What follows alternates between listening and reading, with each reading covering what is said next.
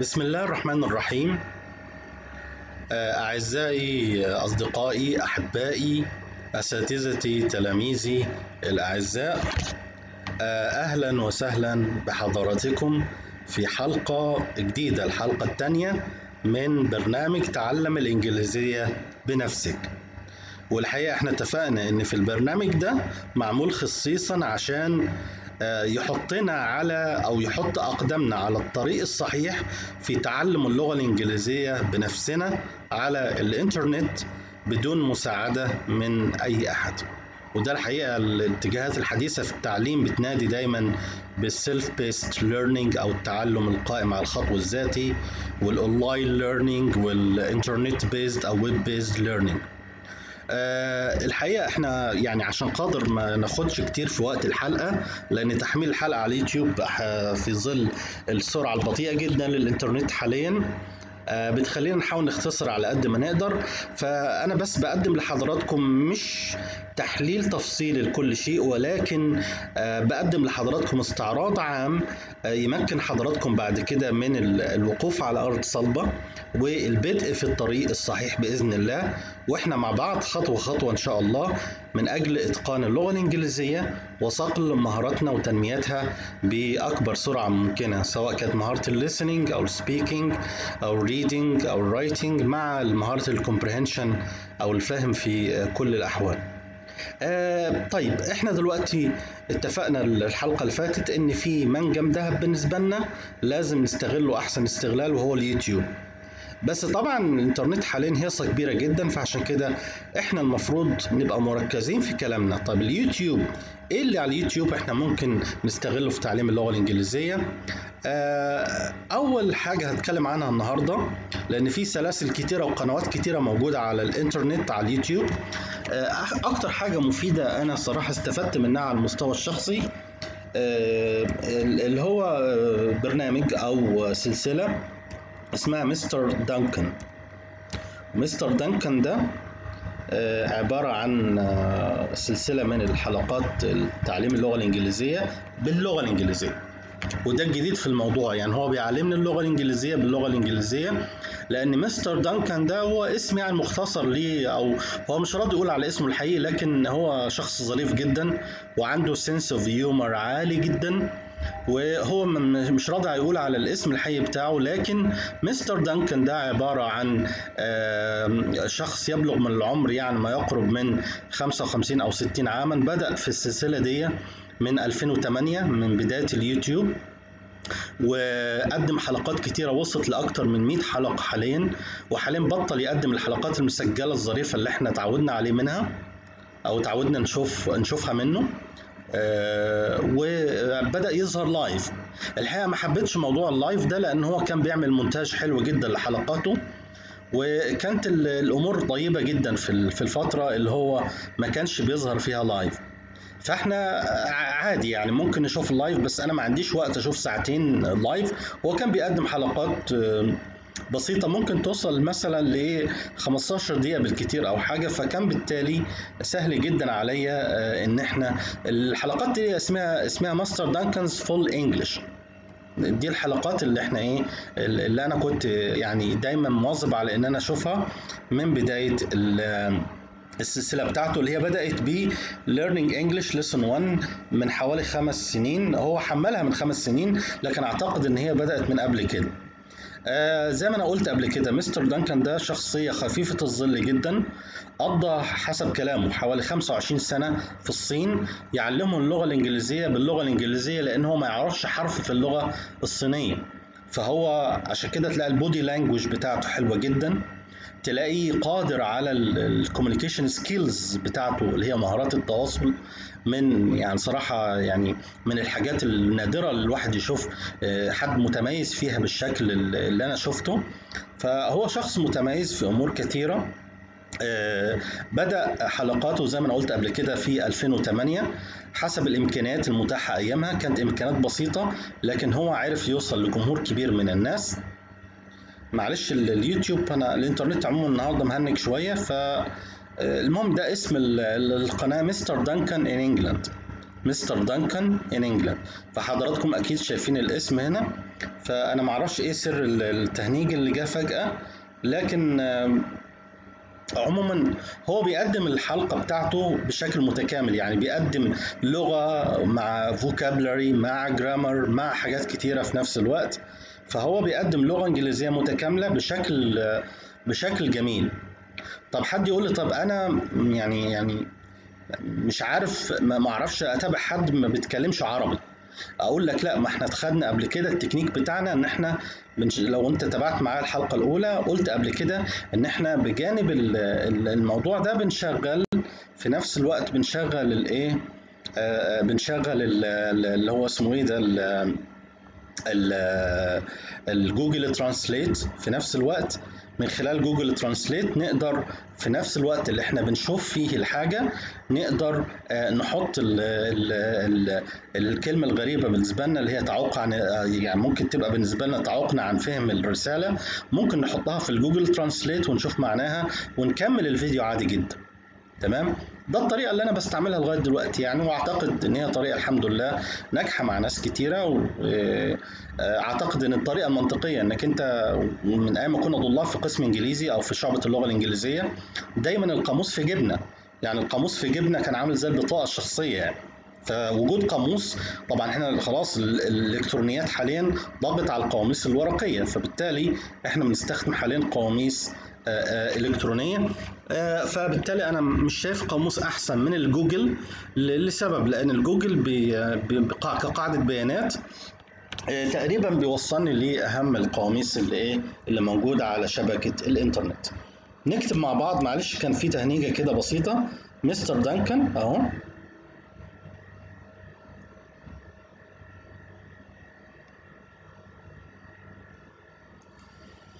طيب هنا بقى هشوف الحلقة الأولى بس عشان أقول لكم على اسم القناة. اسم القناة Speak English with Mr. Duncan. Speak English with Mr. Duncan. ده Lesson 1. طب إيه توصيتي بالنسبة لحضرتك أو بالنسبة لنا؟ يا ريت حضرتك مشكورا تروح القناة دهيت تعمل عليها سبسكريبشن عشان يوصلك كل جديد زي ما أنا عامل حاليا، وتبص في اسم القناة. تمام. وتبدأ تشوف الفيديوز الموجودة في القناة وتبدأ حضرتك تتابع الليسنز من أول، يعني أنا ابدأ من أول ليسن 1. يعني يا ريت نبدأ من ليسن 1.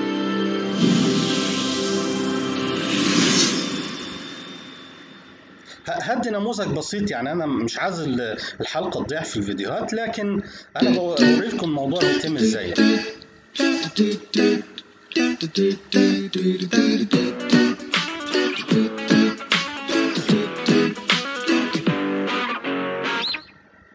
Hi everybody, this is Mr. Duncan in England. How are you today? Are you okay? I hope so. Are you happy? طيب معلش، هو طريقته ظريفة في المقدمة، دايما يسألك السؤال ده Are you okay? Are you happy? I hope so. هو كل مرة يقول كده، هو ليه طلة متميزة. المهم طيب ليه ظهر عندي تو ترانسكريبشن، او ليه الليتريشن اللي ظهر عندي دي الليترز او الكلمات اللي ظاهرة عندي ظاهرة ليه؟ ظاهرة ليه اتنين، يعني ليه يعني فيها دبليكيشن؟ اقول لك ليه. لان انا تلقائي منشط موضوع السبتايتلز او الكابشنز اللي موجوده اصلا على اليوتيوب اللي هي بتترجم الصوت. تمام. طب انا عايز اكتفي باللي بيظهر قدامي، لان هو مدبلج الحلقه زي ما احنا قلنا، بيشتغل مونتاج حلو جدا، وبيكلم ناس نوت نيتيف سبيكرز، بيكلم ناس فورين ليرنرز، متعلمين اجانب. فبالتالي هو كمان بيعمل ايه؟ هو بيعمل مونتاج بحيث يعمل الموضوع ده. ما كانش اليوتيوب بيقدم الخدمه دي زمان، فهو كان بيعمل الموضوع تلقائي. فاحنا ممكن هنا بدل ما هي يعني معمول عليها هايلايت هنا او هايلايتنج، نعمل عليها كليك عشان تبقى نوت هايلايتد، ويظهر عند السبتايتلز واحده بس، اللي هي مين؟ السبتايتلز اللي هي بتاعته هو اللي موجوده اوريجينالي في الحلقه. نتابع مع بعض. I hope so. Welcome to the very first episode of my series of English teaching videos. Before I begin, we will take a look at some of the common questions that often arise when talking about learning the English language and, more importantly, when learning it as a second language. So, the first question must be, why do we need to learn English? Of course, one of the reasons why we need to be able to speak English nowadays is because the world is becoming smaller. Thanks to the internet and our developing global economy, more and more people are using English as a common way to communicate with each other. ده الكلام اللي احنا بنقوله دايما، يعني بنقول لك العالم اصبح قرية صغيرة بفضل الانترنت، بفضل وسائل التواصل الاجتماعي، فاحنا محتاجين ان احنا نتعلم اللغة الإنجليزية عشان نقدر نتواصل مع الآخرين، عشان نقدر نفهم ثقافة أخرى. نفس الكلام اللي احنا دايما بنردده كتير. فهو بيبدأ بالحلقة لأن دي الحلقة الأولى، فبالتالي هو بيبدأ بان هو يدي لك الراشونال، يعني الاساس المنطقي اللي هو بنى عليه السيريس بتاعته او السلسله اللي هو بيقدمها، اللي هي اسمها ايه؟ اسمها مستر دانكن انجلاند. طب هي موجوده فين اسم السلسله؟ اهو حضرتك، اللي هو اسم القناه اللي هي سبيك انجلش وذ مستر دانكن. لو ضغطنا على دي هيجيب لي القناه نفسها، يبقى اسم القناه عشان نعمل عليها سبسكريبشن سبيك انجلش وذ مستر دانكن، ده اسم القناه. طب نرجع تاني لموضوعنا. طب انا على فرض عملت اللي هو الايقونه دي مره تانية، او سوري اللي هي الاوبشن ده عملته مره تانية، هيجيب لي سبتايتلز تانية، فهيحصل هنا تعارض ما بين الاثنين. يعني هيبقى عندي بص كده وانت بتشوف البرنامج هتلاحظ ان عندك ايه؟ عندك يعني ايه تو ترانسكريبشنز او تو سبتايتلز، two different subtitles. واحدة موجودة اوريجينال في الحلقة اللي هي تحت، والتانية اللي فوق عاملها اليوتيوب ليك بناء على طلبك. تمام؟ اهو. So now it has become unavoidable that companies and large businesses will need to employ people who can speak more than their own native language. That is where English comes in. It is now widely considered as an international language. خلاص، فاحنا عشان خاطر ما تلخبطناش الحكايه دي فانا عملت لها اوريدي، عملت لها ايه؟ عملت لها ستوب.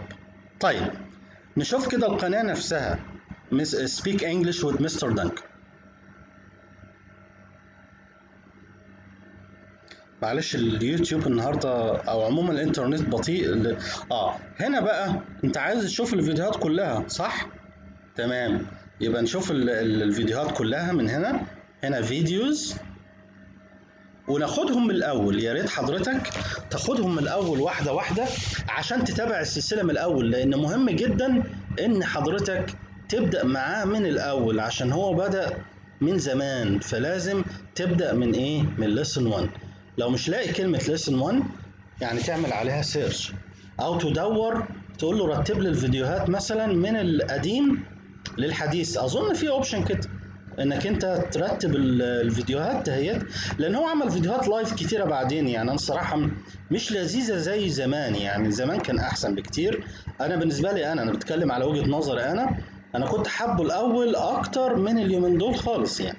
تمام، فهنا اهو في حلقات على ما اظن هنا، ولا في ايه؟ lesson مثلا 31 اسمه full English lesson 31. يبقى تبدأ الليسونز هتلاقيها من الأول، تقدر تبدأ ايه؟ تبدأ الليسونز بتاعك. الفكرة بتاعت مستر دانكن ان هو في الفيديوهات شاطر جدا، شاطر في عمل الفيديوهات، يعني شاطر في ايه؟ في المونتاج، شاطر ان هو عنده استوديو خاص بيه في البيت، عامل استوديو جميل، شاطر ان هو يقدر يوريك جمال انجلترا من خلال اهو من خلال الحلقات بتاعته، يوريك الجمال الانجليزي، يعني جمال البيئة اللي هو بيصور فيها. بيربط حياته الشخصية باللغة، بيقول لك هو بيتكلم فين حاليا ومقيم فين والمكان ده ليه بيروحه كل مرة، وعنده عربية ولا ما عندوش، وعنده درايفنج لايسنس ولا لا. كل الكلام ده صراحه يعني احنا بنطالب بيه في تعليم اللغه. اللغه تبقى كونتكستشواليز. يعني ايه كونتكستشواليز؟ يعني حطها لي في سياق معين، حطها لي في سياق او اطار معين عشان تعلمها لي في الاطار ده.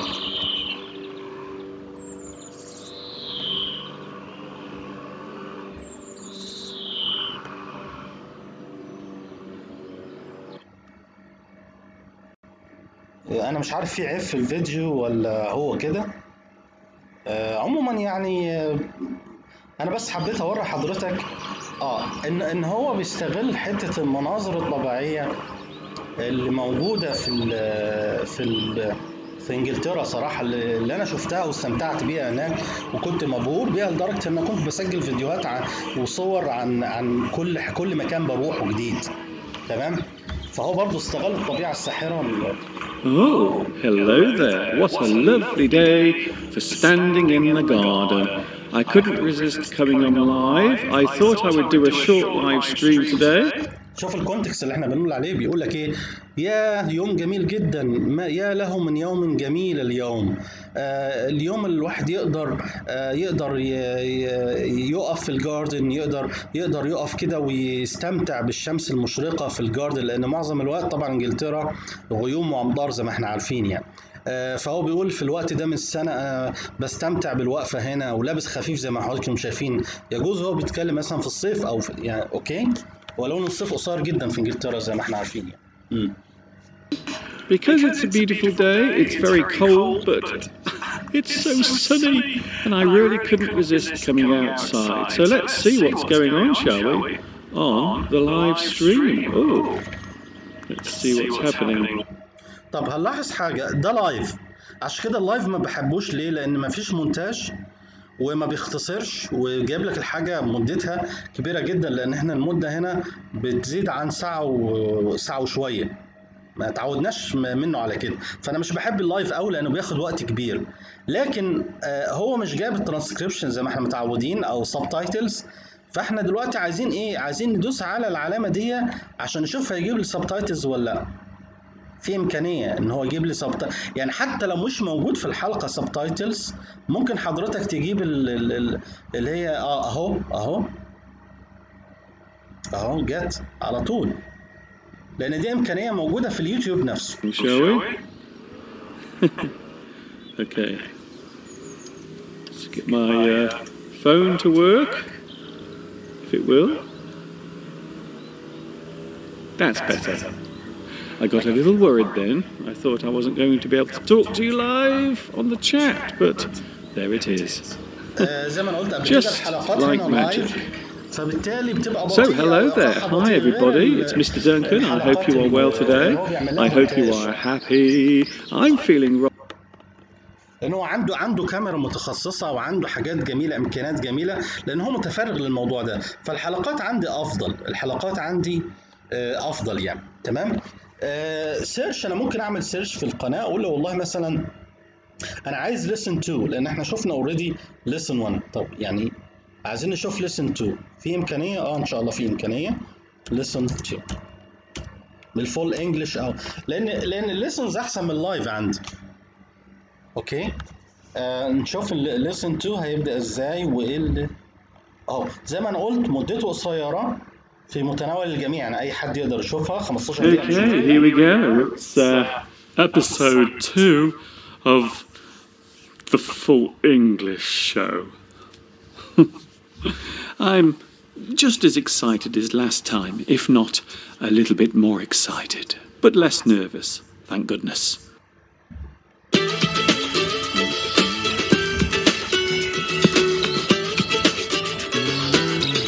طيب حلقات الفول انجلش دي جميله جدا. بيقدم لك ايه؟ بيقدم لك السياق اللي بيتكلم فيه او الموضوع، وبعدين بيدخل بقى على الفوكابلري بتاعته، على المهارات بتاعته، على الكلمات، الجمل، التعبيرات الاصطلاحيه اللي هي الايديومز او الايديوماتيك اكسبريشنز.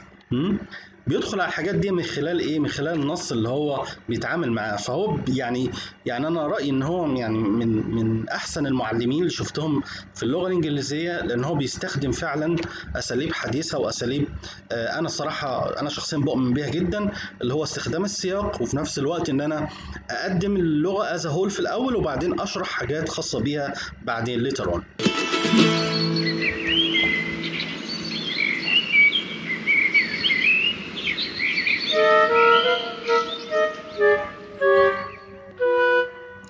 زي ما انا قلت لكم قبل كده، امكانيات مستر دانكن ان هو بيستخدم الالكترونكس حلو جدا، بيستخدم اللي هو الكمبيوتر حلو جدا، بيستخدم الكاميرا كويس، عنده استوديو، بيحط الصور اللي هو عاوزها، بيحط الخلفيه زي ما احنا شايفين في كيرتنز هنا، لان هو عامل استوديو في البيت بتاعه زي ما انا قلت قبل كده.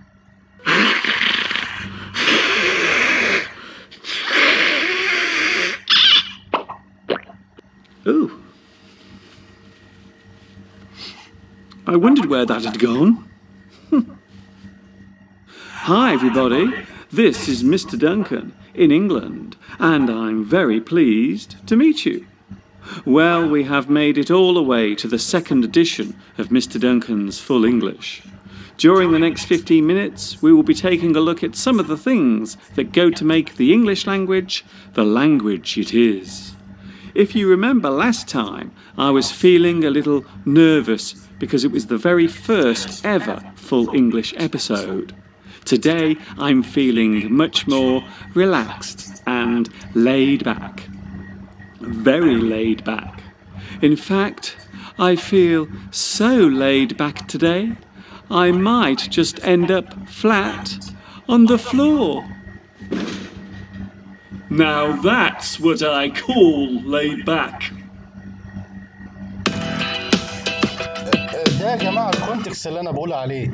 يعني هو بيقدم لك كلمه لاي باك او ليد باك، ان الانسان وقع على حاجه، او ان هو اتكى على حاجه، او يعني رمى ظهره مثلا، فهو بيقدمها لك في سياق فعل. هو صراحه ظريف شويه.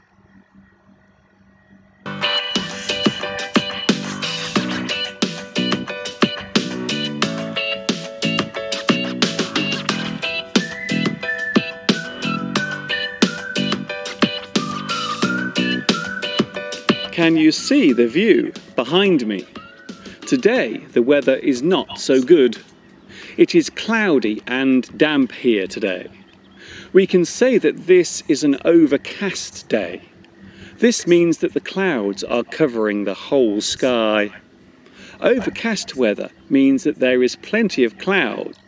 شوف هو بياخدك ازاي، بيوريك فعلا طلع بره للبيئة، بيوريك شكل الجو ايه في انجلترا في الوقت ده او في المكان اللي هو فيه cloudy، او plenty of clouds are there in the sky. وبعد كده بيقول لك overcast اللي هو النشرة الجوية اللي احنا عارفينها طبعا، تمام. الفوركاست او overcast weather mean that there is plenty of cloud. forecast للنشرة الجوية، overcast يعني يقصد ان هو في ايه الدنيا cloudy يعني، تمام. فشوف ده بقى بيشرح لك الكلمات من خلال البيئة اللي حواليك، ودي حاجة مميزة جدا في السلسلة دي. But fortunately, no rain.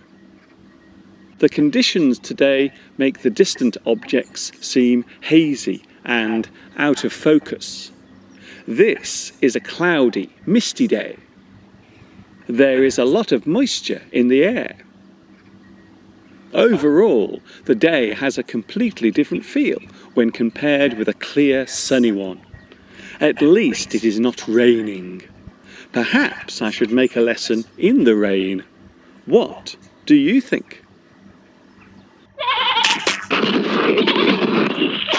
هنا الفقرة الأولى خلصت، دي مقدمة، واحنا شفنا ازاي ان هو اتكلم عن موضوع الويدر. طب يا ترى بعد كده هيدخل لك ازاي على الجزء الثاني؟ هنشوف. ده جزء من الحلقة، المقدمة، الانترودكشن بتاعه. ده فاصل هيدخل على حاجة تانية بعد كده. Have you ever been caught doing something red-handed? Have you ever been caught? دخل على حاجة تانية خالص، على موضوع تاني اللي هو موضوع red handed. فراح لابس لك الجوانتيات اللي هي بيسموها جلوفز، يعني هاند جلوفز. اوكي، المهم لبس الجوانتيات او الجلوفز دهيت ولونها رد فعلا عشان يوصل لك تعبير معين هو هيتكلم عنه دلوقتي. يقول لك ان الشخص ده ريد هاندد. انا اول مره صراحه اسمع الموضوع ده، فهنشوف يعني ايه يقصد ايه بالموضوع ده خلاص يعني هو نقل على موضوع تاني خالص. In the act. The idiom red-handed means that you have been caught in the act of committing a crime or doing something wrong. You might have been seen carrying out the bad act as it was being done, or perhaps some evidence was found that showed you doing it, such as a photograph or video clip. You have been caught red-handed. You were caught red-handed. يعني الواحد هنا اتمسك هو بيعمل حاجة غلط، بيعمل جريمة، بيعمل حاجة مخالفة للقانون. المهم انك انت if you are caught red-handed معناها انك انت اتمسكت وانت بتعمل الغلط، يعني اتمسكت متلبس وانت ايدك يعني ايه ملطخة بالدماء، يعني زي ما احنا بنقول بالعربي كده. The phrase originated in Scotland and refers to the blood. بيقول لك اصل الفريز يعني اصل الايديوم يعني زي ما احنا اتفقنا تعبير اصطلاحي، يعني تعبير بنستخدمه بالشكل ده دايما من غير ما اغير فيه حاجه. تمام، فهو بيقول لك التعبير ده نشأ فين اهو، يعني هو انطلق من موضوع التعبير اهو بدأ يتكلم عن نشأته. Bloodstains found on the hands of a murderer. خلاص خلص الجزء ده، اتكلم فيه عن اتكلم في الجزء ده عن idiomatic expression. بعد كده زي ما انا قلت قبل كده ان هو بيحرص كل الحرص ان يوريك جمال الطبيعه الانجليزيه الجميله اللي انا زي ما قلت قبل كده استمتعت بيها جدا جدا يعني. As a child, I used to play many games, but one game in particular still sticks out in my mind. Hide and seek. هو هنا بيتكلم برضو عن عن لعبة احنا كلنا عارفينها ولعبناها قبل كده واحنا صغيرين، هي لعبة هايد اند سيك اللي هي الاستغماية زي ما احنا بنقول مجازا يعني. تمام، فطلع عشان يوريك الفكرة دي وجهز الحاجات اللي انتوا شايفينها وشوف كتب ازاي. يعني صراحة الراجل ده عنده مهارات عالية جدا في التكنولوجيا، في المونتاج، في الاعداد، ما شاء الله عليه. الواحد يتمنى ان هو يبقى حتى نص او ربع. I bet at some point you have played this game too. The game is almost always played by a group of people. One person hides and the other people must try to find that person. بيشرح اللعبة، يعني بيشرح اللعبة دلوقتي شرح بالتفصيل بعد ما قال لك التعبير بيشرحه زي ما احنا اتفقنا. We can use hide and seek as a phrase to mean the task of trying to hunt for someone. If a person keeps escaping from your view as you pursue them, then we can describe this as a game of hide and seek. هنا بيتكلم عن التعبير المجازي ليها اللي هو ما يقصدش اللعبة الاستغماية اللي احنا نعرفها، يقصد يا ما شخص زي نظام القط والفار، يعني ايه كل ما تيجي تطارده ويحاول ان هو يستخبى منك. فهو بيتكلم عنها ان احنا في حياتنا بنقول ان احنا ممكن دي this is like a hide and seek game. ان كل ما يظهر الشخص ده يختفي الشخص التاني لان هو مديون ليه مثلا، او لانه في مشكله بينه وبينه، فهي نظام هايد اند سيك. اوكي. We can also say that the people involved are playing cat and mouse. زي ما انا قلت نظام القط والفار اللي هي لعبه القط والفار. The pursuer and the pursued. The runner. الشخص اللي بيطارد والشخص المطارد، اللي بيجري واللي بيطارده. And the chaser. To search for a person who is missing or in hiding can be described as a hunt. طيب خلصت الفقرة دي وفاصل، هيدخل لك برضو على حاجة جديدة أو حاجة تانية ليها علاقة أو ممكن ملاش علاقة. Grammar is probably the hardest. هنا بقى دخلك على جرامر اللي هي النحو أو القواعد. تمام، لان احنا قلنا ده فول انجلش ليسون يعني درس متكامل، فمن ضمن الحاجات بتاعته بعد ما ورى لك بعض التعبيرات الاصطلاحيه والمناخ والحاجات دي في انجلترا والطبيعه واللعبه الهايد اند سيك ويعني ايه في الحياه بنستخدمها ازاي، دخلك هنا على الجرامر. Part of English to grasp, So I have decided to take some parts of English grammar and look closely at each one. For each full English episode, there will be one grammatical element to look at. Today, we will look at sentences. English sentences fall into four types. The statement, the question. It is last time, if not a little bit more excited, to meet you. Well, we have made. آسف بيتكلم عن، أنا هرجعها تاني الحتة دي. بيتكلم عن الجملة الإنجليزية بتتكون من إيه. يعني هو قرر إن هو في الجرامر بتاعه النهاردة، لأن في كل فول إنجلش ليسون بيتكلم عن جزئية جرامر، تمام؟ فهو قرر إن في الجزئية بتاعت الجرامر في الإبسود دهيت هيتكلم عن اللي هي مكونات الجملة الإنجليزية وأنواعها. الجملة الإنجليزية بتتكون من إيه؟ أنواعها إيه التايبس بتاعتها يعني. تمام؟ نرجع مطرح ما إحنا كنا. أنا بحاول أجيب بسرعة بحيث أجيب المكان اللي هو بدأ يشرح فيه الإنجليش سنتنس. معلش مش حافظ المكان لأن هي الماوس مشي معايا كده، مش عارف ليه، غلطة من أنا آسف. نشوف To request is to ask for something to be done or not to be done, or to demand. The car is travelling very fast. Order or request. Today we will look at sentences. بيتكلم هنا عن أنواع الجمل. English sentences fall into four types. The statement. في أربع أنواع. في أربع أنواع من الجمل. The car is travelling very fast. The boy looks and look closely at each one. For each full English episode, there will be one grammatical.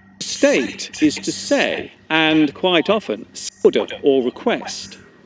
English sentences fall into four types: the statement, the question, the order or request, the exclamation. The statement is. هو اتكلم عن هيتكلم دلوقتي عن أربع أنواع. statement اللي هي الجملة الخبرية، تمام؟ وبعد كده question اللي هو السؤال اللي احنا آخره question mark. وبعد كده في إن هو بيتكلم عن request، إن احنا make a request، نعمل طلب أو يعني نطلب طلب. وهنشوف هم أربع أنواع. The sentence that gives information. To state is to say, and quite often saying means giving information.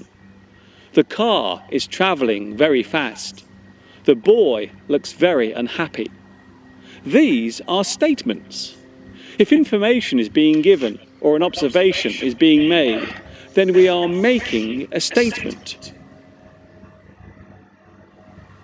To question something means we make an inquiry.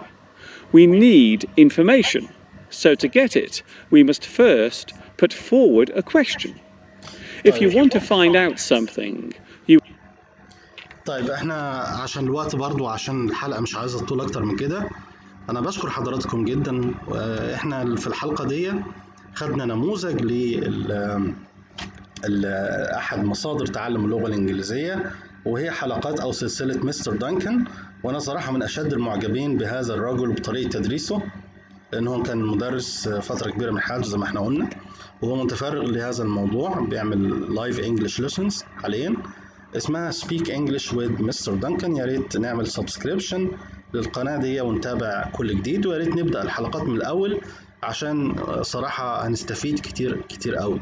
أشكر حضراتكم، ونلتقي إن شاء الله في الحلقة الثالثة، الحلقة اللي بعد كده على خير إن شاء الله. شكرا لحضراتكم، شكرا جزيلا على المتابعة، ويا ريت ما تنساش نعمل سبسكرايب للشانل بتاعتي ولايك للفيديو دهوت عشان يوصلنا كل جديد إن شاء الله. أشوف حضراتكم على خير بإذن الله في حلقات قادمة، والسلام عليكم ورحمة الله وبركاته.